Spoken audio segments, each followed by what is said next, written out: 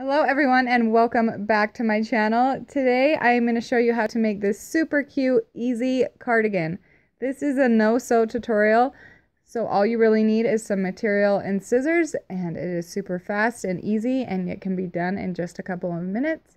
If you like DIY tutorials or just fun DIY projects, please consider subscribing and let's get started.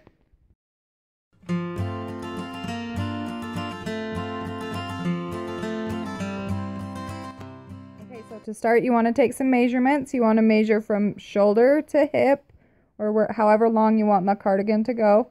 Then you want to measure from palm to palm with your arms spread straight out. And then you want to measure from shoulder to shoulder. And you can measure either in the front or the back from shoulder to shoulder. And make sure you write all those down. And then let's get started. Okay, so what I'm going to do is I am going to make my first cut, and I'm doing the measurement from the shoulder to the hip, which was 20 inches. I folded my fabric in half, and I'm just going to cut it at 20 inches. You don't have to fold your fabric in half. I just did because it's easier to cut that way. So now that I've got that cut, I'm just going to cut off the salvage edge where you can see the white.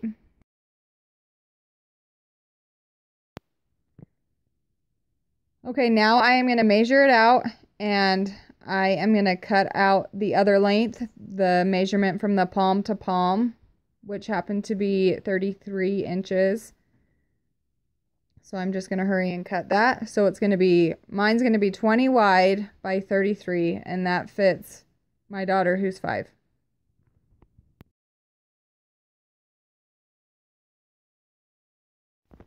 Okay, now what you're going to want to do is find the center and mark it somehow. You can mark it with a pen or with a crayon, a pin, whatever you can mark it with. And that's going to help us figure out where to put the armholes. So you're going to take the measurement from the shoulder and divide it in half. So mine was 10 inches.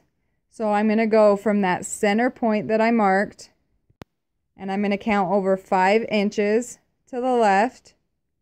And then I want it to go about 2 or 3 inches down. And I'm going to make my armhole right there. So I just used a vase. Just find anything that is circle. A cup was too small. The vase was just like the perfect size for my daughter's armhole.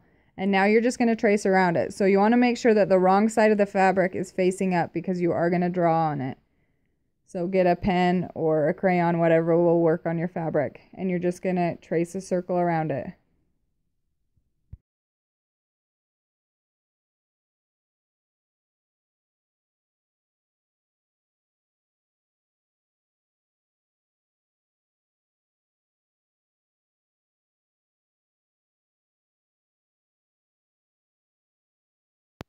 Okay, now I'm going back up to the center. Gonna find my center mark, and I'm gonna count over 5 the other way and then 2 down. This just makes it so the armholes are exactly even and it's wide enough that your daughter's arms will fit through it.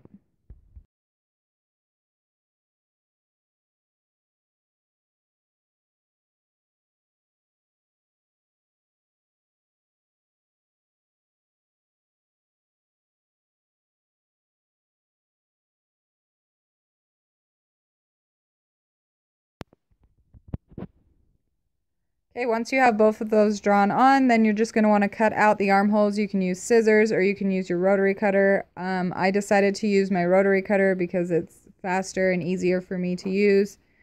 So just whichever method you prefer, just cut out the arms and you're done with this project.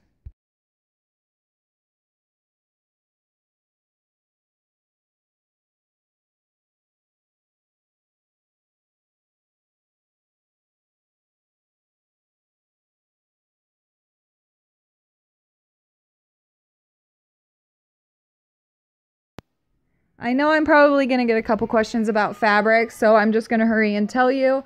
This is sheer fabric, just see-through whatever fabric I could find at Walmart. It wasn't very much. You could use cotton, you could use knit. I feel like knit would flow better than cotton would. But I do have a video on where I buy all my fabric from, so I will link that below.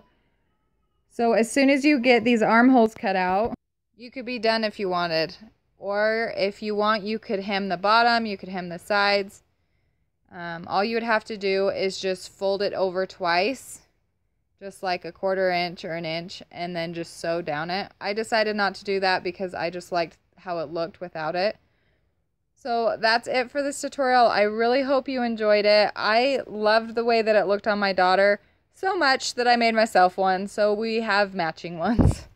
Anyway, if you like this video, please give it a thumbs up and consider subscribing. Thank you guys so much for watching, and I will catch you in the next one.